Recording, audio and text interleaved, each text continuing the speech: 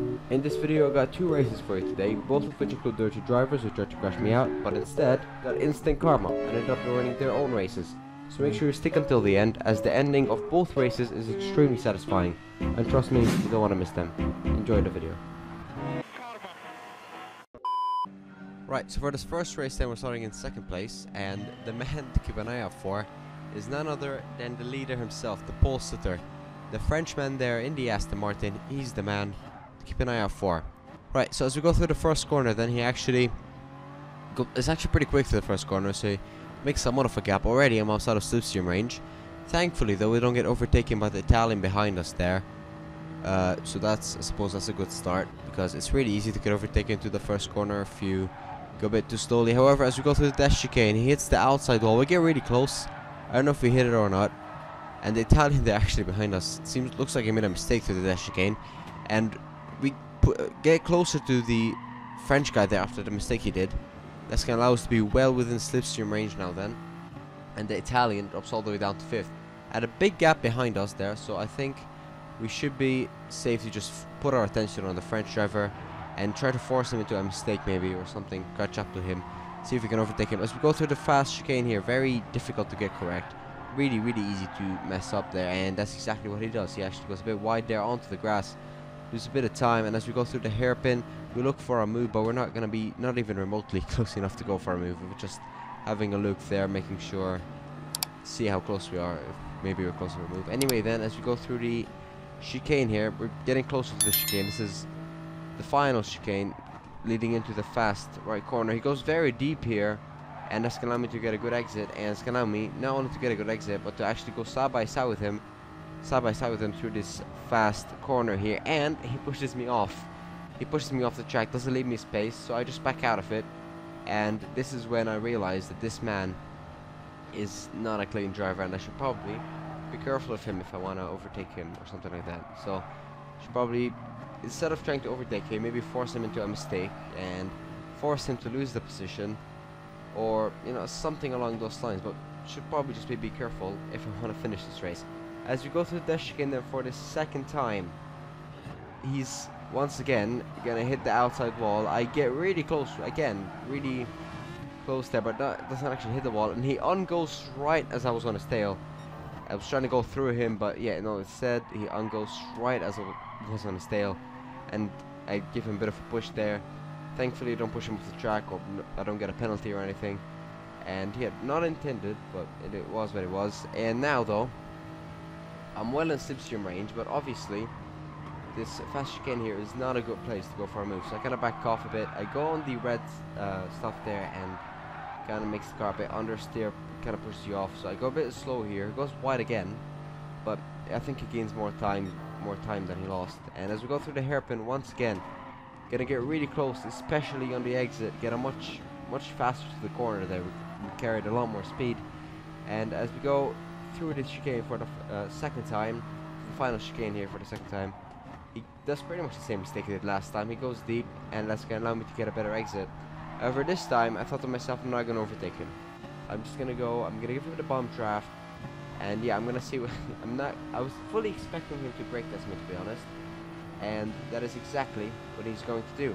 As we go through this right kink here, you can see presses on the brakes, and that pushes him from way too much speed through here, and he can't quite brake in time. Goes really wide, side by side on the exit, and he starts ramming into my side. I was once again expecting this, so I kept the car as stable as I can, but he loses his car instead and drifts all the way off.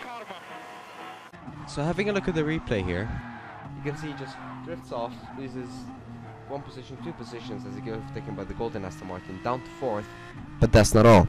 As we go through the dash chicane then, you can see he hits the inside wall somehow. I don't know how he made that mistake. Then hits the other wall and hits the exit wall again, loses 2 more positions, but that's still not all. As we go through the hairpin here, looking behind, there's a car that tried to overtake him. He just blocks him off, goes wide onto the tarmac there, but that's still not all. As this Beetle here, he brake tests the Beetle. The Beetle is like, I'm not having it with you, pushes him off the track into the barriers, and that's still not all. Now currently he's in P8, P9 overtakes him, now he's in P9. Tries to cover it off the Porsche there, but he was ghosted, so he couldn't do anything. Goes wide, then he kind of cuts the corner and through here, way offline, and he goes wide again, hits the wall, flips the wall, goes into the spin, and yeah, there you go, drops all the way down 13th, and then he just disconnects. So yeah, definitely one of the most satisfying things I've ever seen. And as for me, I just went on to win the race, completely uncontested, about 5 seconds of gap there behind us. Even got the fast lap there. But yeah, definitely one of the most satisfying things I've ever seen in this game altogether, and I could probably watch that 100 times. Right then, so now time for the second race, this time once again starting in second place. Man to keep an eye out for this time is the Italian down in P4. Ahead of us we have the Portuguese driver, and behind us we have the Dutchman. Also remember the Dutchman for later on, but it's more of a victim really. So through the first corner, a bit of a slide there midway through the corner, but so does the guy ahead of us there, so don't lose too much time to him. Behind us though, he loses a lot of time to us, and managed to make somewhat of a gap here at the start. However, as we go through the dash chicane, that's all gonna change, because I hit the inside wall, and yeah, no, classic dash chicane move there. Drop all the way down to 5th, nearly into 6th, as pretty much similar to what happened last time. I ghosted just as the man was right behind me, and he ended up hitting me from the back. Nothing too major though, no one got penalties I don't think. But now we're settling into P5 then, so we had a chance to win the race, but there we are now in P5. Ahead of us we have the Spaniard, and then ahead of him, sorry, we have the Dutchman and the Italian, who are having somewhat a very aggressive battle, I should say. The Italian there getting himself half a second time penalty, I'm not sure for what, probably cut the corner or something. Spanish guy ahead of us also making a mistake of it there. Seeing if we can make an advantage of it, obviously putting off to the left hand side, but obviously too far off to go for a move. However, on the exit we get a better exit, try to go around the outside, but doesn't really too much room, so we back out of it. Let's see, maybe we can make a move on the main straight. That's probably the best chance to make a move with the slipstream.